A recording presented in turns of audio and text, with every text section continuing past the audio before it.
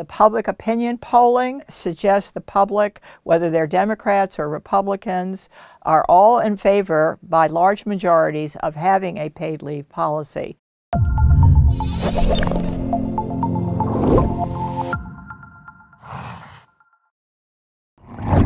Hi, I'm Aparna Mathur, and I'm a resident scholar in economic policy studies at the American Enterprise Institute.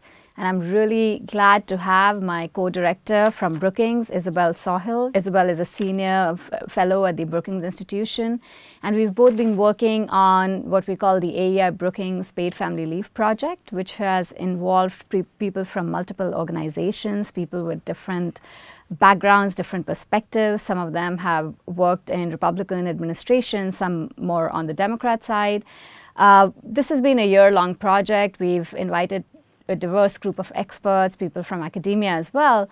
And we're really excited to be talking about the issue, which is the provision of a federal paid family leave policy in the United States. So, Belle, I'm just going to quickly turn to you, and maybe you can talk a little bit about why we felt the need to bring together this group of experts and why we need this policy in the U.S. I think the main reason that the U.S. needs a paid family leave policy is because we're the only country in the advanced world that doesn't have such a policy right now. So if you're a young parent and you have a new baby, and you also have a job, you have no way, if you're dependent upon your earnings from work, to stay home with that baby. And so we think this is particularly a problem for low-wage workers who can't afford to give up the income, but who also need to be home with a new baby. So that, I think, was the basic motivation for this group's work. And like you, Aparna, I'm really excited that we got through this process with such a terrific group of people. And although we argued and debated and didn't always agree, That's right. in the end, we got to a place where we were able to find some common ground and make some recommendations.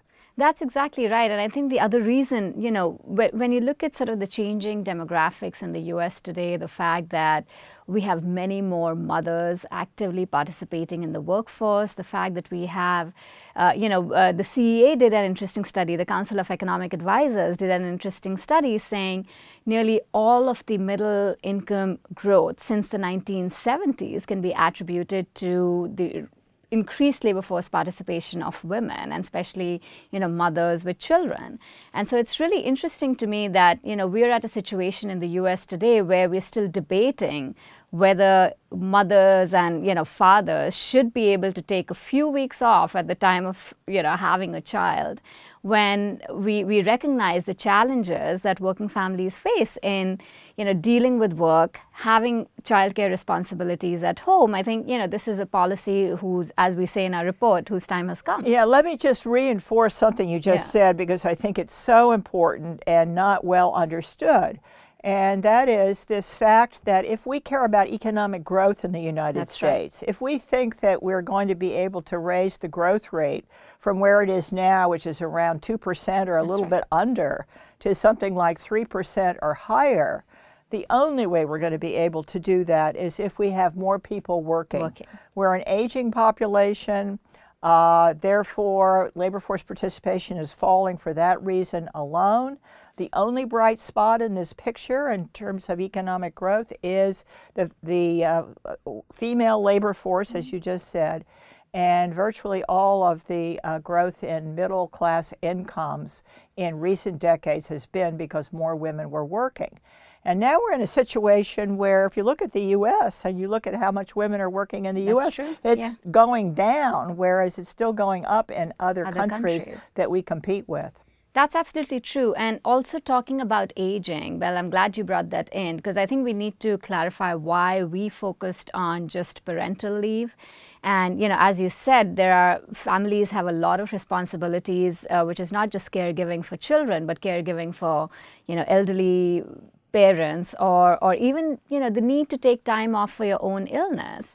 And I think we need to make clear that we are not sort of discounting those other reasons for leave. I think we as a group, we were very clear that the reason we want to focus on parental leave is because we don't have enough data.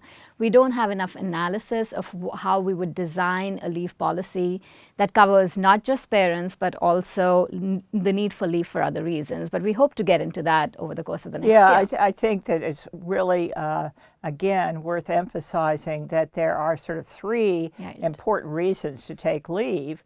One is birth or adoption of a baby, or even, you know, adopting a child from foster care. But a second would be if you were sick yourself for a long time period, like if you had cancer. And a third would be if you had a family member who needed your care. And it's going to be a lot cheaper in the long run if we are able to take care of our own family members instead of putting them, let's say, in a nursing home that's going to cost a lot of money through Medicaid that's going to be covered by from taxpayer funds. That's exactly right. And I think, so having sort of, you know, spoken about the need for different types of leave, I think it's also important to highlight where the U.S. is on this policy today. You know, in terms of the federal policy, as we said, there is no federal policy today. What we have is the Family and Medical Leave Act that was passed in 1993 that allows people 12 weeks of job-protected but unpaid leave for the reasons that you just mentioned. But we don't have a federal paid leave policy. And what we're seeing is really a lot of state experimentation. So California was the state that had a leave policy passed in 2004 that offered some types of paid leave. But even in those states, we're not seeing sort of really high take-up rates, and we're seeing issues with people accessing that leave. And, you know, I think that's worth mentioning as well. So there are 5 states now, right? Right, There's that's California and New Jersey and Rhode Island, and then 2 new ones, that's right. Very recent, the District of Columbia and New York, who have all passed paid leave policies at the state level. And 2 of the most generous, I guess, have not gone into effect yet. This is going to give us an opportunity to see how well all of that works. Right. And, you know, when you look at California, I think, so we'll get into our plan later, but I think the reason why, you know, people are not that comfortable taking the 6 weeks of leave that comes with the California paid leave program is that they say that it doesn't come with job protection, or, you know, the wage replacement rates are really low. So California offers a 55% wage replacement, and people are, you know, especially low-wage workers are just not comfortable saying, oh, I'm going to go on for 6 weeks and accept a 50%, you know, or so wage replacement. So I think we're seeing a lot of issues in the state programs. And you're right, you know, New York is going to be fairly generous, and we have some worries about the cost estimates, right? Like we are a little bit unclear on what that means for the funding. Let me say a word more about costs. We did worry a lot about whether employers are going to be able to handle this. And we wanted to make sure that the costs were not imposed directly on businesses. Right. So this is not an employer mandate, and we're not expecting businesses to pay the costs. Instead, we're talking about trying to have a new payroll tax or a slight increase in existing payroll taxes to help families have this leave when a baby comes. But there was a lot of concern in our group about not burdening businesses with new costs and possibly reducing hiring. And you should say something about the gender equality issue. Oh, that's a great thing. That's right. I mean, so what we were absolutely emphatic on in the working group, there were absolutely no disagreements on the issue that we need to make this policy available to both mothers and fathers. I think, you know, we sometimes see, even in the way the private sector is doing it, you know, the policies that are offered for parental leave are longer weeks for mothers and, you know, slightly shorter weeks for dads. And I think it's about time we recognize that dads play an extremely important role in the household, in those initial weeks of bonding with the child, of being there to provide child care. So I think it's important to make the policy gender neutral, and it's also important for economic reasons, which is we don't want businesses to discriminate against women. We don't want businesses to say, oh, we know this woman is going to be taking, the 6 or 8 weeks that's coming through the parental paid leave policy. So why should we hire her? And I think that's worth pointing out. Those are all the discussions we had about why we don't want an employer mandate and why we want the policy to be gender neutral. So let's talk a little bit about our compromise plan that we offered. Right. Again, we were both really excited, I think, that we were able to get to a final compromise plan. Now, I should say, as you know, that not everybody loved this plan. People from both the right and the left were a little unhappy about some aspects of it. But they all signed on, and they all were reasonably enthusiastic in the end. That's right. And what the plan said was that we should provide 8 weeks of paid leave to new parents, either moms or dads. That secondly, we should replace the wage, the normal wage that you would earn at a rate of 70%. That we should cap it at $600 a week. That means that if you're a much higher income worker, the proportion of your earnings that's going to be replaced is going to be much smaller because of the cap. That's right. So it's progressive, but that reflected the fact that we wanted to make it somewhat progressive, somewhat targeted to lower income workers. Interestingly enough, the conservatives in our group, they wanted a new means-tested program for this purpose. And the more liberal colleagues that we had, they were in favor of a longer leave and funded in a little different way.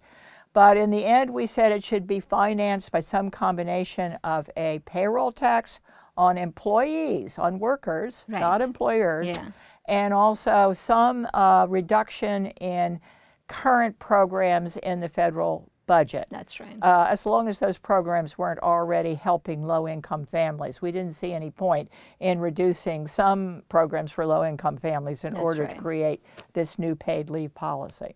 That's great. Yeah, I mean, it was a really fun discussion, a lot of disagreements on how we designed this. And I think that speaks to sort of the political climate we're seeing in the US today on the diversity of opinions on this issue. You have Republicans who are in favor of a much more targeted, relatively inexpensive plan. And then we have the Family Act and other sort of more democratic ideas which offer much more generous weeks of leave. And I think, one of the reasons why this compromise sort of made sense, I think, to both sides was, as you said, on the funding. Yes, we need a payroll tax hike because we're talking about a new program, but at the same time, we don't want to increase debts and deficits. We recognize that the U.S. faces a fiscal imbalance, and we need to be conscientious and we need to be careful about any new spending program. So we do talk about cutting spending and making the entire plan budget neutral. So I think that's what if I were a conservative, what I would be arguing right now is this makes a lot of sense. But if we're going to add a new, what might be viewed as a new entitlement program for parents, we need to cut back on an entitlement somewhere else in the system. Now, it's interesting, when President Trump was campaigning, he was in favor of doing this through the unemployment insurance system.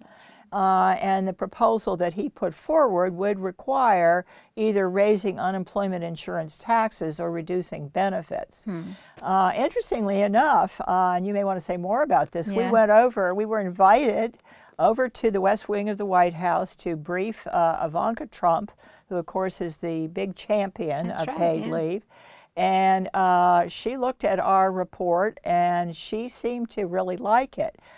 She also said that they were open to other ways of doing this. Yeah, I think that was a really exciting development for us because I think, there's been so much discussion about the Trump campaign idea about how to fund paid leave through state unemployment insurance. I know we had a big discussion about it in our working group.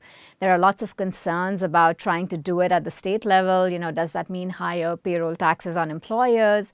What about eligibility? What about benefits? And so there's a big concern about trying to shift the burden onto the states. And so it was really nice to have that meeting at the White House, to have them read our report carefully and say, yeah, this is fantastic. In so many ways, it's sort of trying to get that common ground from the Republican or the Democratic side or the conservative and the liberal side. And yes, this is, a policy that probably will help to get that conversation started. So that was really exciting for our group. And I think it speaks well about the report that we managed to, as you said, despite all the disagreements, get people to come together on this platform. So where do we think this is heading? That's the big question, and everybody asks us this question. That's right. Where is it heading, and are we going to have legislation this year? And as much as I would like us to make progress on this, I can't say I'm terribly optimistic right now about legislation this year, given everything else that's on the agenda and all the difficulties the Congress is having with their priorities on tax cuts and health care and so forth.